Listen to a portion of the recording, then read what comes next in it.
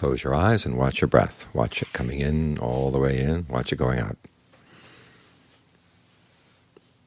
And see what kind of breathing feels comfortable. You can try different kinds of breathing: long breathing, short breathing, fast, slow, heavy, light, deep or shallow, to see what feels good for the body right now.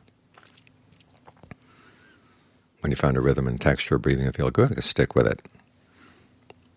This way you give the place where the mind and the body can get together on good terms. Bring them into harmony. When the mind is in harmony with the body, and the body is in harmony with the breath, and the breath is in harmony with the mind, everybody lives together well, and everybody benefits. The breath gets more comfortable, the body gets eased. A lot of times there are illnesses that come from the fact that the breath energy isn't good. Well, you make the breath energy good, and you're taking care of the body right there. As for the mind, when the body is comfortable and the mind has a sense of ease in the present moment, it's able to settle down and see things inside itself more clearly. So everybody benefits from this principle of harmony. If you try to force the breath in ways that are uncomfortable, you try to force your attention on the mind in ways that's uncomfortable, the mind eventually is not going to stay. It's going to go bouncing off. It's going to be hard for it to come back. And when it's that way, it's like a house without an owner. Nobody's looking after the house. All kinds of animals and things come in, and rot begins to develop in the wood. And as for the owner's wandering around exposed to the sun and the rain and the cold and the heat. Neither side benefits.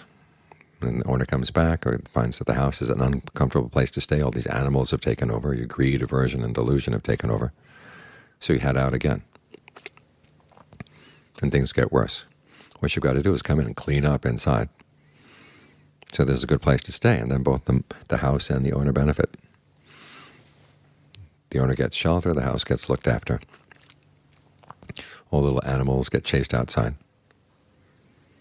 You can live at peace. So to try to bring your mind and the body and the breath into harmony.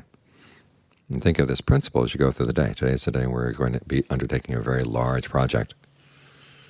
It's not the sort of thing any one person can do him or herself alone. Some people are good at heavy work, some people are good at detailed work. And the problem is we have lots of different opinions. If we can bring our opinions together, bring our opinions in harmony, then we can be in harmony, and together in harmony we can make the day go well, get everything set up, get everything arranged.